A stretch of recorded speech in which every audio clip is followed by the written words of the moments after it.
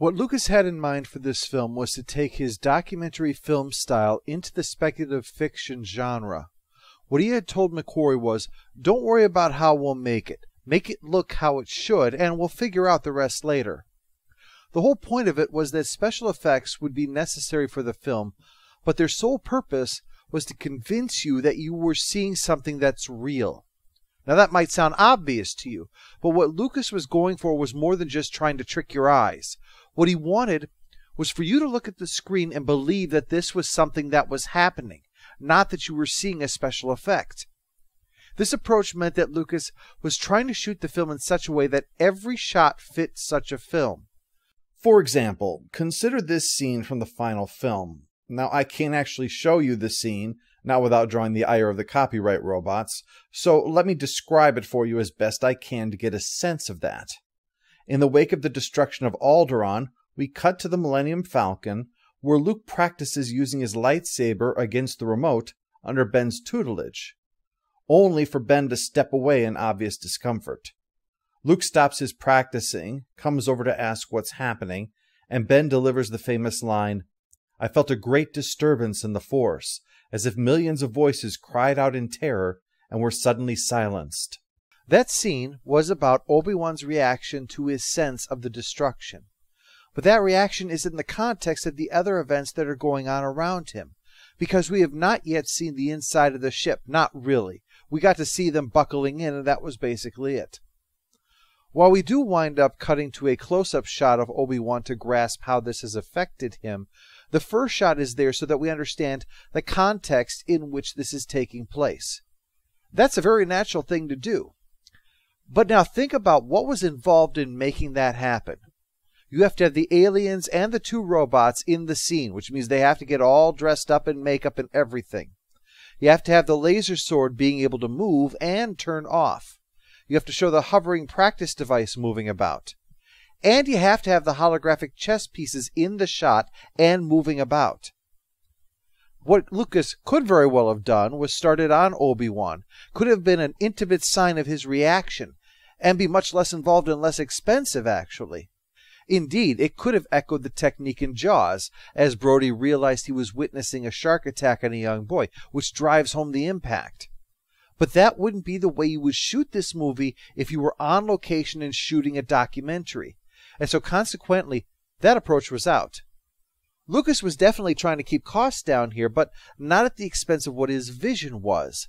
Better to keep something out of the film than to put it in there in the wrong way. Where this would be the most important would be the space combat. The shots would be dynamic, intent on capturing the action as if you were watching a war film as opposed to a science fiction film, planes as opposed to spaceships.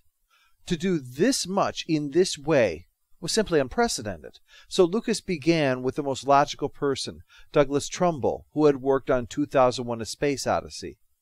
He was unavailable, though. Spielberg had already snatched him up for his own science fiction film, Close Encounters of the Third Kind. But Trumbull recommended John Dykstra, who listened to everything that Lucas said and gave him the news.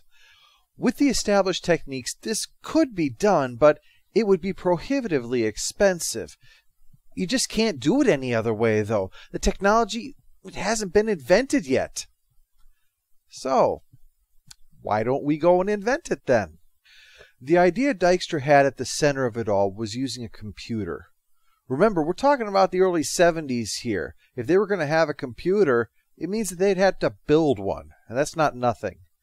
But nevertheless, Dykstra explained to Lucas that with the computer, you could program the camera movement and it would move exactly the same way every single time, allowing you to do these more complicated shots very easily. So that while Fox was being told that to accomplish all this stuff would be $7 million by the existing effects houses, Lucas was saying that his newly created special effects house, Industrial Light and Magic, or ILM for short, would do the whole thing instead for $2.3 million. Fox found the whole thing dubious, but ILM was determined to prove the viability of this idea, and Dykstra began tapping people that he knew could help form a core team to pull this off. A combination of up-and-coming college students, as well as artists and engineers that Dykstra had worked with directly or with their colleagues. Although many found the idea daunting, especially given the limited budget they were working with. Richard Edlund, who would go on to do special effects for Ghostbusters, among other projects, was a colleague of someone who worked with Dykstra on Silent Running, but mostly took the job because of its connection to George Lucas, whose work on THX had really impressed Edlund.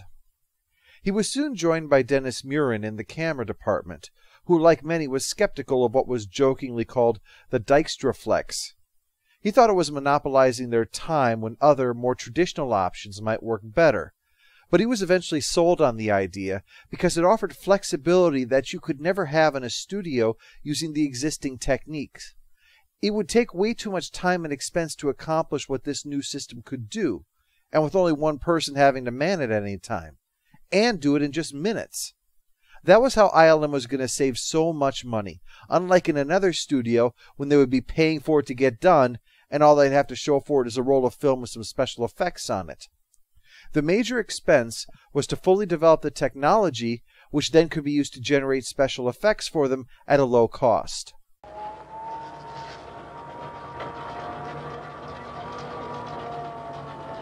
By photographing the model against a blue screen, it will later be possible to add different backgrounds and other moving objects to the scene. This can be done by means of double and triple exposures. But the Dykstraflex was just one aspect of what they were doing there, of course. It didn't matter how fancy it was if there was nothing for it to shoot. Making detailed models was an essential part of the process. No matter how realistic the camera movements might be, if the models were clearly just models, well, the whole thing would fall apart. So they began to work on what they referred to as the pirate ship, the ship belonging to Han Solo. It was a real challenge, but they were quite happy with it once it was completed. So, you can imagine the frustration when Lucas let them know that they were going to completely change the design of the pirate ship. See, while development had been taking place, a new program came on the air called Space 1999, and Lucas was aghast at how similar it was to the design of the pirate ship. So he made the decision to completely redesign it, keeping only the cockpit but scrapping the rest of it. Not wanting all that hard work to go to waste, the remains of the pirate ship was revised to serve as the Rebel blockade runner from the beginning of the film. Ironically, they didn't use that model anyway. By the time they finished making all of the other models, they had learned so much about the techniques that worked best that the first one they did looked bad by comparison, so they did that one all over again. But great strides were being made at ILM to try to bring Lucas's vision to life. Of course, ILM was in California, needing easy access to the industries that support filmmaking there. That was a problem because all the acting was taking place in a different hemisphere, requiring props and sets. While Lucas was looking for a cameraman, he visited the filming of the aforementioned Lucky Lady, where he met John Barry, the production designer on that film. After talking with him, Lucas was convinced that Barry was the one they needed to create the same things that ILM was making, only on a one-to-one scale, to have on the set to interact with. Well, that was a very daunting task. Not only was it his job to create things that do not exist, and yet still fit into Lucas's idea that nothing should look like a sci-fi prop, but it was his job to duplicate what ILM was doing on the other side of the world. For instance, the new design of the pirate ship also included a number of items to give it a sense of texture, like had been done with 2001, using off-the-shelf model kit parts to enhance it. Well, that's all well and good, but anytime they glued a little doohickey onto the ship, Barry had to duplicate that on his full-size ship, and he could hardly spend all of his time trying to recreate every single oddity at a new scale. It'd take him forever.